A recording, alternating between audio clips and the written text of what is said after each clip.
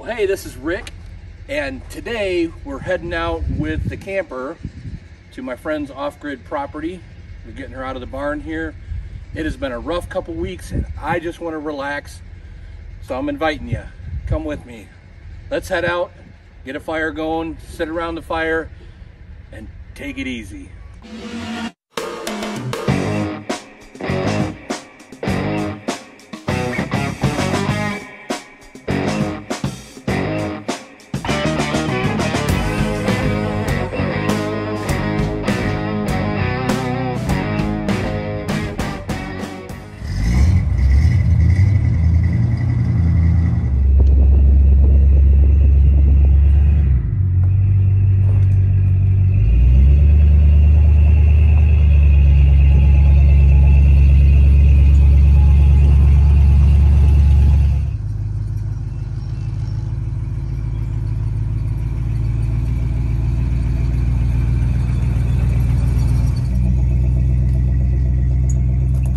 Well, we made it out here to the off-grid property, got a fresh 20-gallon propane tank.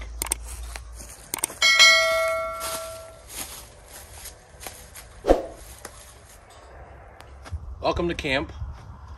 Got the fire going here, and I think I'm just gonna chill out, maybe have a cup of coffee, and then I'll get my my supper going. We have venison tonight and some other good stuff. So come on, let's check out the camper. The camper is sitting on my 83 Chevy C20 that we plan on restoring, so it's got some issues. But as long as we don't go too far, it's okay. It was my daily driver for many years. But the camper is a 1972 Saturn camper. If you haven't seen it on my other videos, you can check those out also. But it's a camper that my dad made with his company.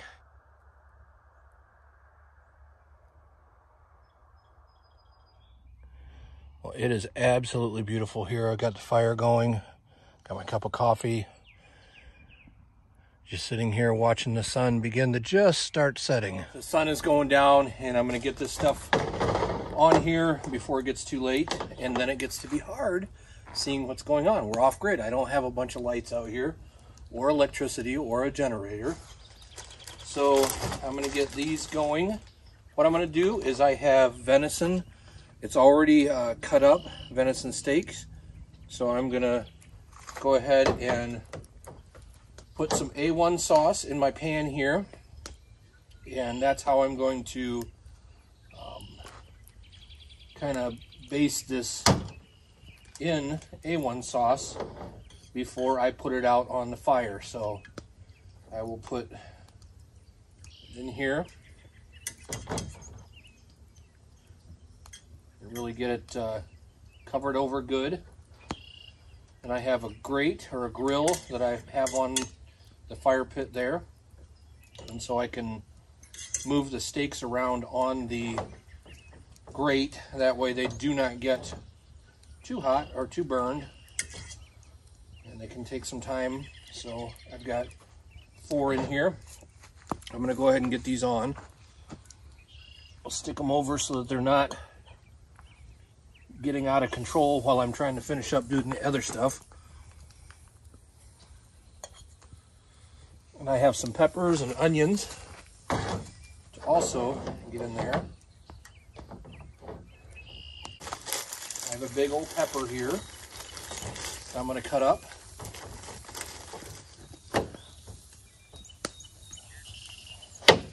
Now I've got an onion.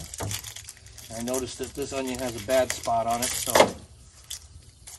cut that out right away.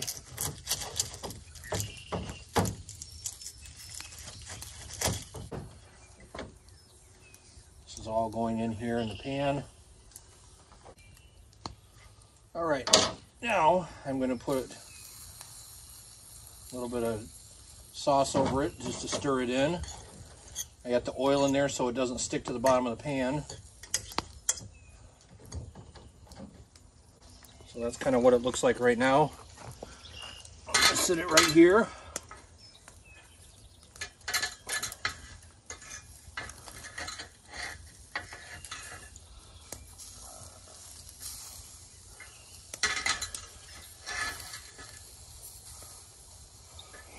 This is what I ended up with. It's kind of like a stir fry.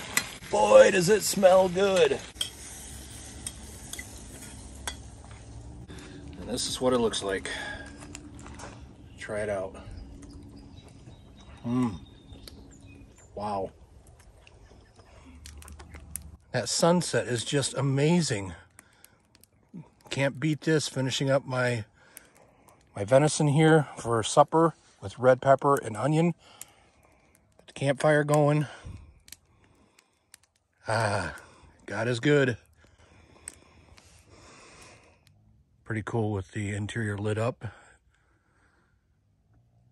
It's lit up completely by my oil lamp and candles. Hey, it sounds like water is ready for coffee. I've got this going right there, that candle. And then I've got a candle going over here.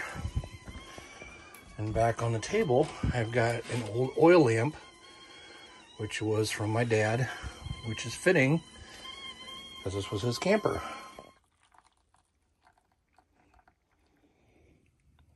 Got my coffee again here. Got the fire going. Listen how quiet it is.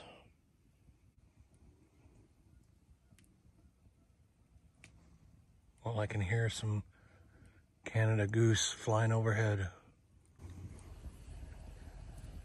Sometimes you just need a break in the middle of a hectic week.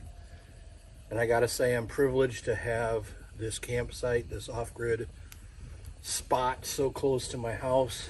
It's literally less than 10 miles away, but it's so quiet. And I just love a chance to get away for a little bit and enjoy the fresh air and a campfire. I'd encourage you, if you've been thinking about going camping, get out there and go. Get your stuff, find a place that's nearby, and go. And if you don't know what all you're gonna need, if you're close by, you could run to a store, you could run back home and get what you need. That's how I've been figuring out what I need. And I'm gonna stock this camper here so that I have stuff already in there, and then I'll have duplicate stuff when I need to go, or when I wanna go tent camping or head out on my motorcycle. So there's a way that you can make the plans like that, and I try to keep it simple and not be extravagant on stuff. Oh man, good coffee. Decaf, of course. Well, I'm all ready for bed here. Got my hood up to stay nice and warm. Not gonna run the heater. This is perfect sleeping weather.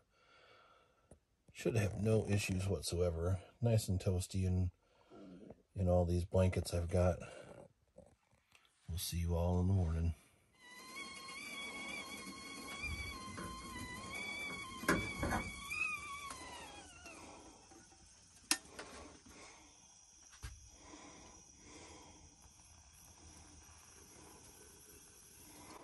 Well, good morning. The coffee's made. I got the heater on here in the camper for a little bit. It's only 34 degrees. Had a good night. Got the fire going outside. We're going to make some breakfast in a little bit. It is breakfast time, so we're going to have some eggs. And I've got some strange chicken sausage, but it's actually quite good. And so we're going to get that going. These are actually from our hobby farm that we have, from our chickens. So we got a couple of brown eggs and then a light brown one.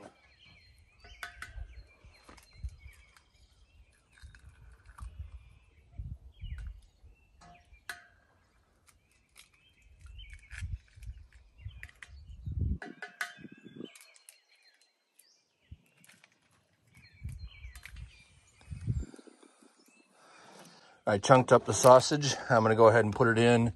We're just gonna do a scramble on the eggs and sausage. Okay. Get that on.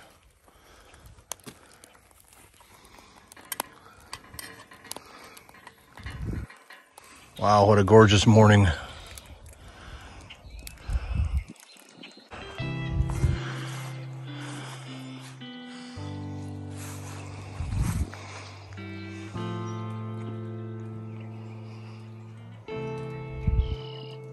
There's a reason I come out here.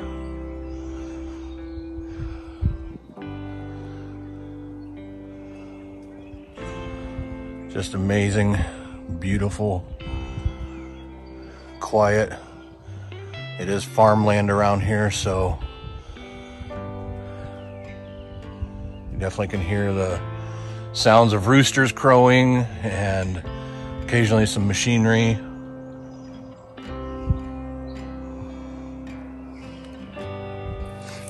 Now this is definitely going slow, but it's finally starting to cook. Scrambled eggs here with the sausage already in it. And the sausage kind of comes pre-cooked. It was given to us. The free is always good. All right, we got our breakfast here. I'm gonna get some more coffee here. Pour over. I did one earlier, but the grounds, there's plenty, trust me. It was pretty strong this morning. Strong coffee in the morning is okay.